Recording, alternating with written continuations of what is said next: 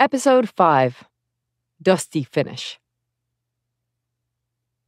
While Paige went on to feud with Charlotte, I was relegated to the sidekick role, cheering my buddy on from the edge of a ring.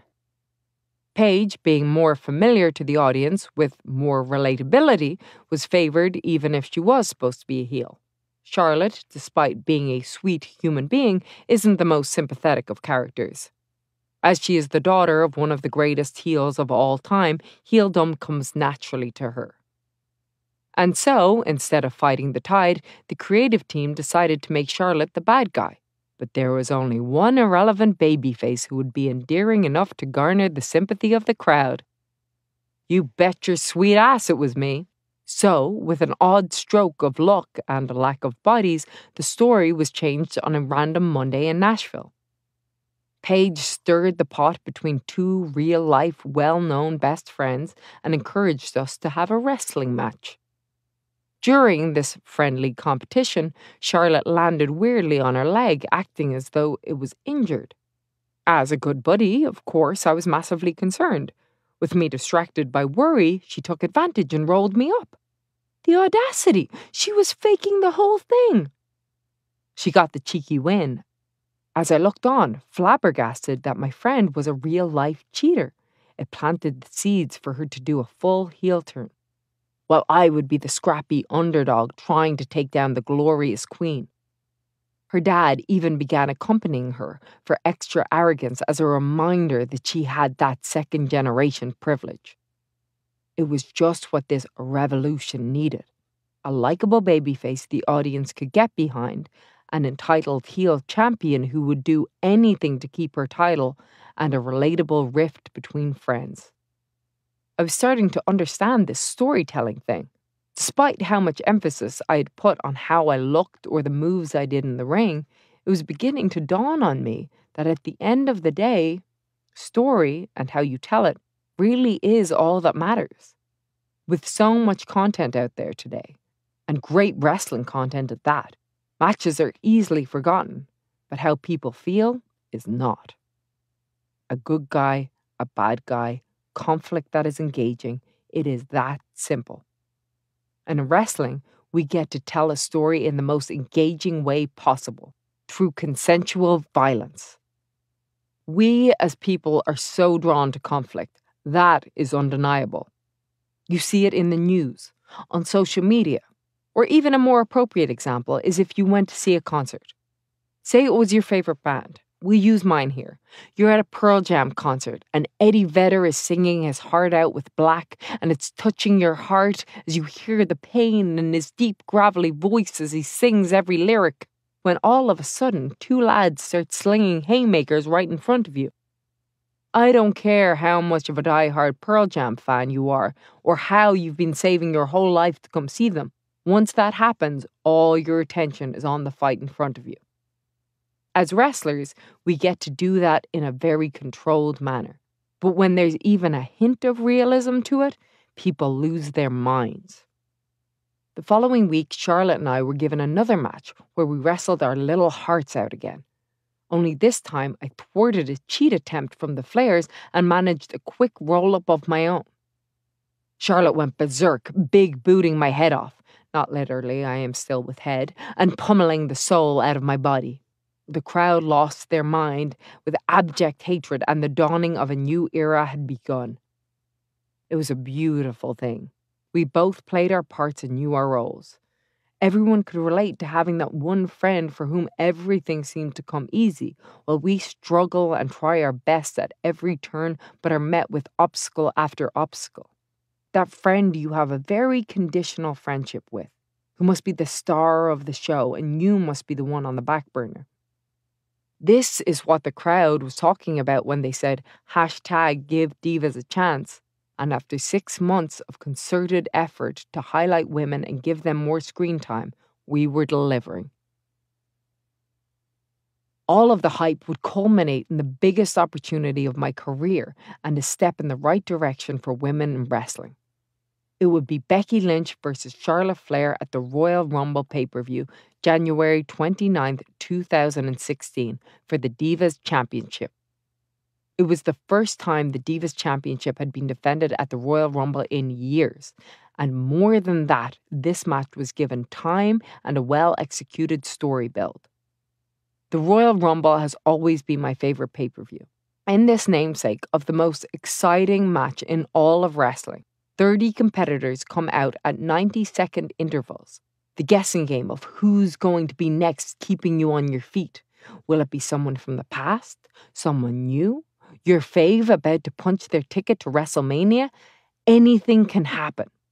The Royal Rumble was the pay-per-view that kept me up till 4 a.m. on a school night watching because it was so damn exciting, and I was here. I knew I wasn't going to win. The plan had always been Charlotte versus Sasha for WrestleMania, but it didn't stop the fans from wanting me to win, and it sure as hell didn't stop me from trying to prove that I deserved to be in the mix. That even though I had been the afterthought of the division, I brought heart and soul to the table. When I showed up at the Amway Arena that fine Sunday, I had an extra bit of bounce in my step. When given the chance, I could show that I could tell a story, and tonight they were going to be taken on one hell of a ride. Only I had no idea that I would be too. Charlotte and I got together with our producers and came up with what, in hindsight, was a real wacky match. But we were trying to make moments here. After all, that is what our business is about. Oh boy, did we make moments. After much deliberation and racking our brains, it was decided that to assist the cutoff, where the heel takes over the match, thwarting the efforts of the babyface, Charlotte's dad would plant a big old smoocher on me. Of course, now we can admonish someone for the idea of an elderly father violating his daughter's young friend without consent live on pay-per-view. But after all, he wasn't any old dad. He was Ric Flair, the Rolex-wearing, limousine-riding, jet-flying, wheelin'-dealin', kiss-stealin' son of a gun. Woo. Not only that, but the way that Charlotte would win was that I would have her in my patented armbar and Rick would throw his coat over my head so I couldn't see and would let go. So very silly, but also so very wrestling. I felt good about all of this malarkey. If nothing else, it was fun. And even though I wasn't winning, I was in a much more prominent position than I had been previously, and we were on our way to WrestleMania season. When all of a sudden, Lita, who was my producer that day, got word about a change to the match. Sasha, who had been out with an injury, was going to be coming back after I lost. Which was great, she's fantastic and the fans love her. But her direction was to physically kick me out of the ring before beating up Charlotte. It felt, in that moment, like a betrayal.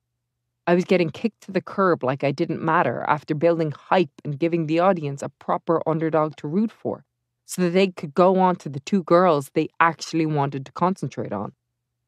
I was devastated, but wasn't even sure I had the right to be. I had exceeded all expectations by even making it this far. I was going to get to wrestle at my favorite pay-per-view for a title. Maybe that should be enough. Sure, maybe they didn't have a match for me in the cards at WrestleMania, but Sasha and Charlotte was always the plan. And besides, none of this is real, right? So does it even matter? It mattered to me, damn it. We went out and had our match. It wasn't very good. It certainly didn't live up to the hype that preceded it. I don't watch any of my matches back, so I couldn't tell you all the things that I didn't like. But I do know that Vince absolutely lost his mind in Gorilla over Ric Flair kissing me. It has since been erased from history. Probably for the best.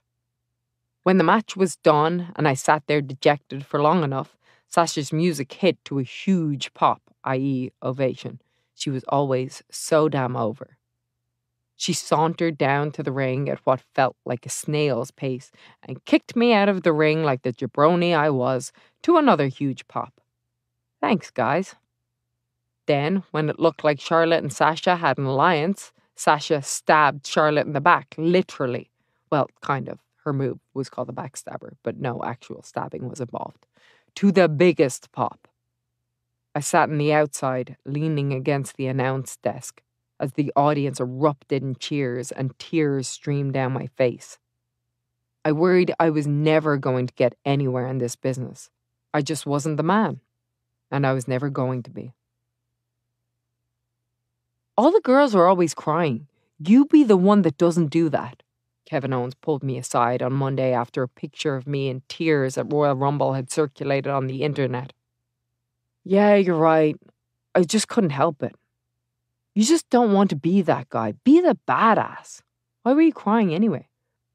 I told everyone that I was just so happy that I'd wrestled at the Royal Rumble and it meant so much to me. But the truth is, I felt like a worthless piece of crap. Like I can only ever get so far before being reminded, we don't think you're worth shit. Maybe I'm not worth shit. I don't know, man. That one just stung. I get it. But it'll pay off. I promise you that. You hear those people? They love you. Thanks, Kev. Kev is the best, and always the man to go to if you needed cheering up. Or a good chinwag in general. Later that afternoon, while I was wandering around aimlessly, exhausted from not sleeping the night before, feeling like I was about to sink into irrelevancy again, it being my 29th birthday and feeling like I had reached my peak and it was downhill from here, Brie Bella interrupted my woe cycle. What's their plan for you for WrestleMania? She asked. I guess nothing. You should be in that title match. It should be a triple threat, Brie said confidently. I think they planned on Charlotte versus Sasha all along. I was just a stopgap. Yeah, I know, but the crowd is into you. And it ties up the story. You three all came up together. It should be a triple threat. I think you need to talk to Vince. What would I even say? I asked. Well, always start with being grateful for the opportunity, but let him know you feel strongly about this and are passionate. Okay, I can do that, I responded, not sure I could do that. Go do it now. I think he's free. Now? You mean now? Yeah, go.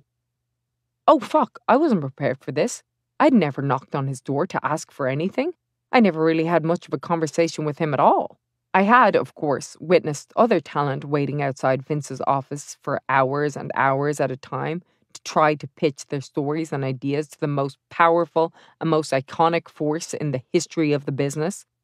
The guy who created Hulkamania, the guy who invented WrestleMania, the guy who had recently started his own goddamn wrestling network.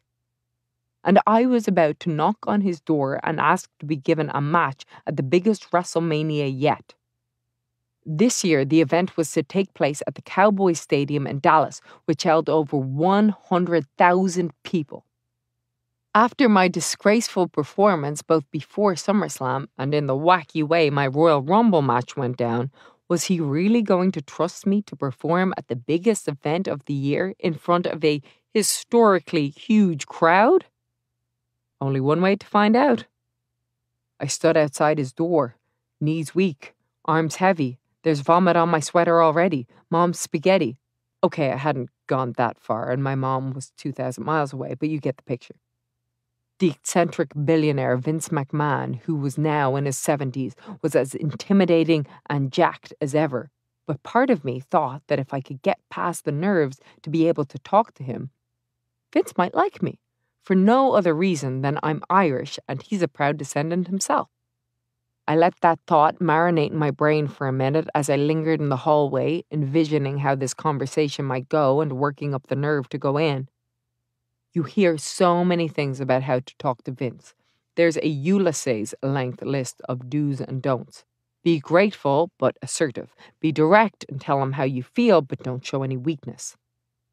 After working up the courage, I knocked on the door at an acceptable tone. Come in. Ah, fuck, here we go. Hi, sir. Hello? That signature gravelly Vince McMahon voice that was very professional with a bit of "what the fuck do you want?" thrown in. So, first of all, I just wanted to thank you for all the opportunities. It's meant the world to me and I really appreciate it. You're welcome, he replied with a hint of stop sucking up. And I just wanted to pitch having a triple threat at WrestleMania. I think I've proved that the fans really like me and I think it completes the story of Sasha, Charlotte and myself all coming up together. I have no idea how he managed to understand me because I truly was talking 100 miles an hour out of sheer nervousness. I guess he really was Irish. I'll take that into consideration. Thank you. Thank you. and I walked out of there quick as a cat, filled with adrenaline as if I had just dived out of a plane. But if you don't ask, you don't get.